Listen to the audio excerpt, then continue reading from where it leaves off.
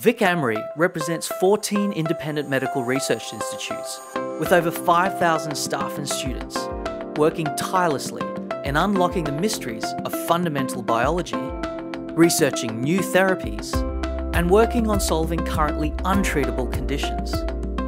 Ultimately, we're all working together on this huge but not insurmountable goal. The thing that really excites me about working in the Victorian medical research sector is just how broad our work is. We're looking at the research, treatment and diagnosis of so many diseases, including cancer, stroke, infectious diseases like malaria and HIV, and even improving treatments for hearing and sight. For a long time we've been looking for a way of measuring someone's hearing when they can't respond for themselves. Having this new technology will enable us to provide some more certainty early on and perform early intervention that really makes a difference. Right now we're in a development phase with research that's going on underneath it. If we had more resources, both of those things would go faster.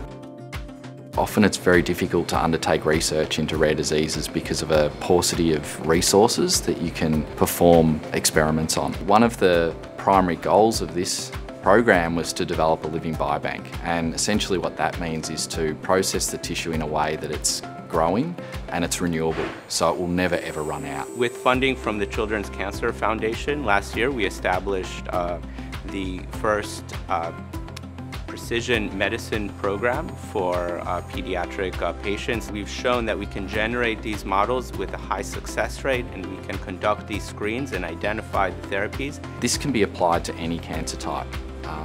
Common adult cancers, rare cancers, cancers that have very poor outcomes. So every cancer patient in the future may have the option to have a tailored, personalised therapy. So our lab is focused on understanding stem cells and how some of those stem cells make the different white blood cells of the immune system. And we found that not every cell is identical. In fact, they're all very different, and that might have implications for how we use those stem cells in regenerative medicine or other therapies. So some of the work that researchers here did decades ago was thought as stamp collecting at the time. But now we know that the cell types that they were looking at are critical for anti-cancer immunity, and we're now harnessing those to fight cancer and find better treatments or ways to diagnose disease. I'm just one example. In my lab, there are 6 brilliant scientists. We have 1,064 people at WeHi, and across all 14 independent medical research institutes, we have 5,371 talented people working tirelessly every day to find better treatments, to better and faster diagnose disease, and improve the lives of Victorians. As a state, we benefit from a strong medical research sector.